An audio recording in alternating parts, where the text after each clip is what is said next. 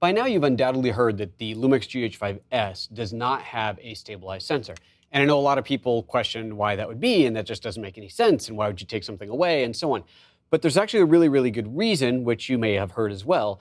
And that reason primarily is because when a stabilized sensor is in a non-stabilized mode, i.e. you turn off stabilization, it's not actually rock solid. Since the whole thing is held together by magnets, when stabilization is off, that stabilized sensor that is not supposed to be stabilized right now could actually move.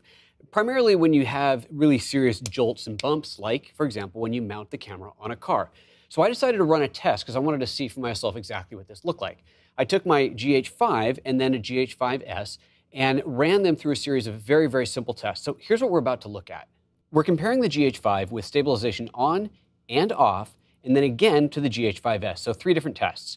We have 3 different car rides because I only have one suction mount, so I had to drive the same route 3 times. So that means everything's not absolutely identical. It's not totally going to line up, but it's good enough to see the difference here. You'll also notice that the GH5S is in a slightly different position because, well, see above, because I only have the one mount. I had to obviously move the mount to put the new camera on. Watch the edge of the car.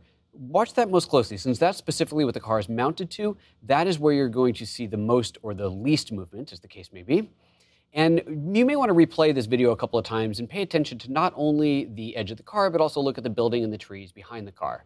Finally, this was shot at 2160p 60, so UHD, 60 frames per second, and put onto a 1080p 60 timeline so that I could scale it up. So that when you see the scaled up footage, it's actually 1:1. We're not seeing that actually scaled any larger than that. So let's take a look at the tests.